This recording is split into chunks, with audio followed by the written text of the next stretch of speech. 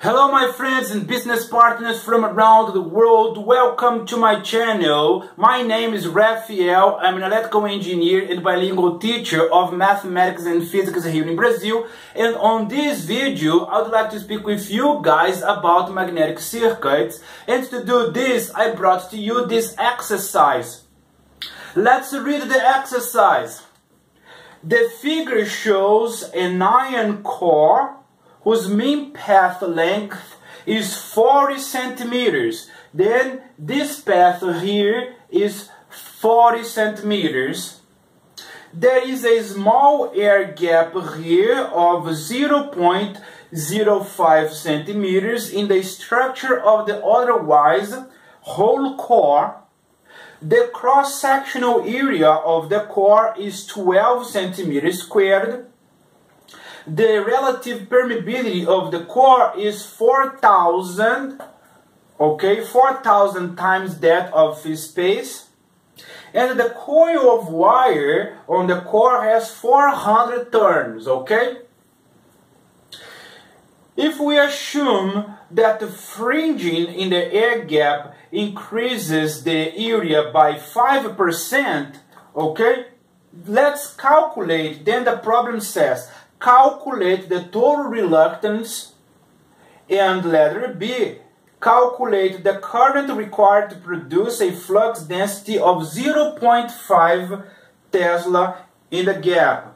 Okay, my friends, this is what we are going to do, and let's calculate this. What we want to accomplish in letter A is to calculate this. We are going to have a magnetic circuit of the sort. Here, the forcing term is the magnetomotive force. That is the reluctance of the core. And here, the reluctance of the air gap. And as normal electric circuits, that is going to be here a flux. In normal electric circuits, flows the current, and here what flows is the flux. What the problem wants us to calculate is the reluctance of the core and the air gap, and we are going to use that now. So how to calculate the reluctance of the core? We simply multiply LC. Here it was given to us as 40 centimeters. We are going to pass it to meter, and it becomes 0.4 meters.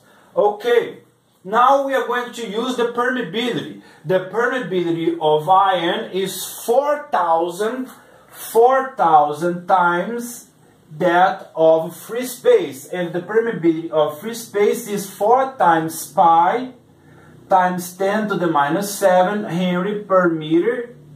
And here we are going to multiply it by the cross-sectional area of the core, which was given to be 12 centimeters squared. We are going to put it in meters squared. 12 meters squared. Are you guys understanding? And I already used my calculator, and I discovered that the reluctance of the core is equal to 314.56 ampere turns per Weber. Friends, now we know this. Now we are going to calculate the reluctance of the air gap.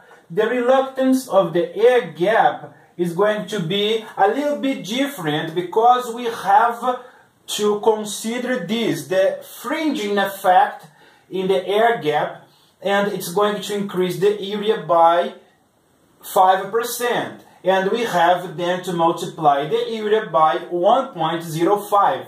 Then let's do it. Let's just calculate it.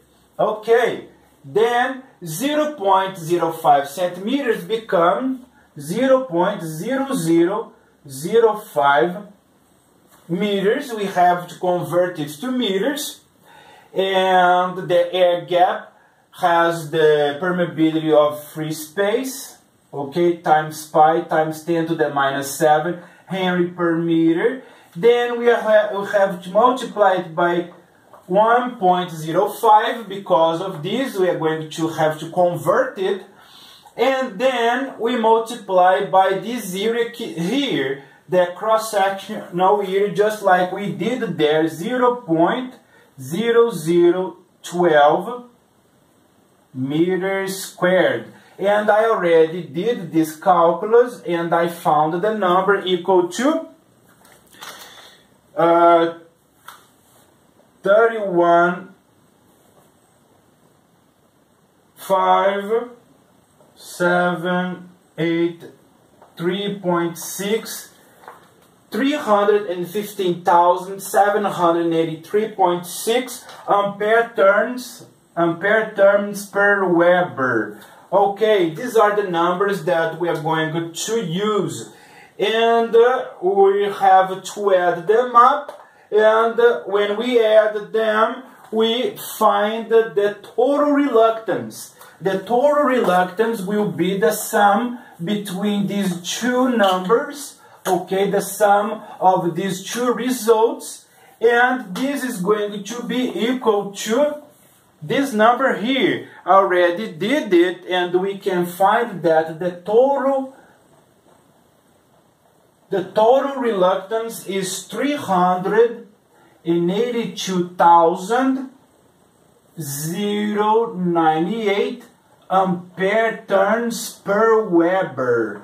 Okay, this is the total reluctance, the response, okay, the response of letter A. Now, what the problem wants us to calculate is the current. The current is going to be equal to, I'm going to put it here, we have the magnetomotive force, which we know is equal to the reluctance times the flux. But the magnetomotive force is also dependent on the number of turns and the current.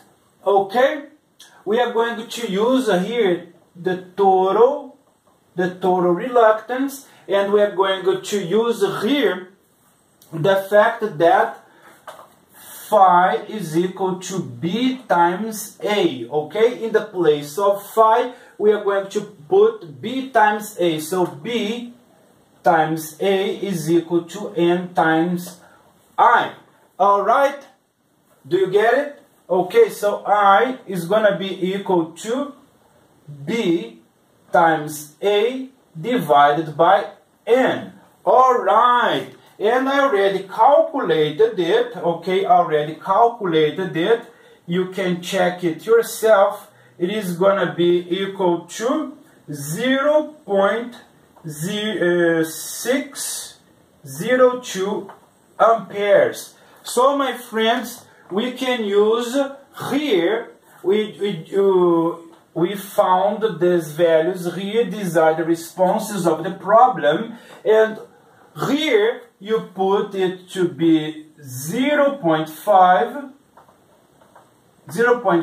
Tesla. You have to do this. You have to multiply it by 1.05, and here this A is exactly this A, the cross-sectional area here, the cross-sectional here, and then 400, and you can easily get to this. You can easily find exactly what I found. My friends, this was the video that I wanted to make about magnetic circuits.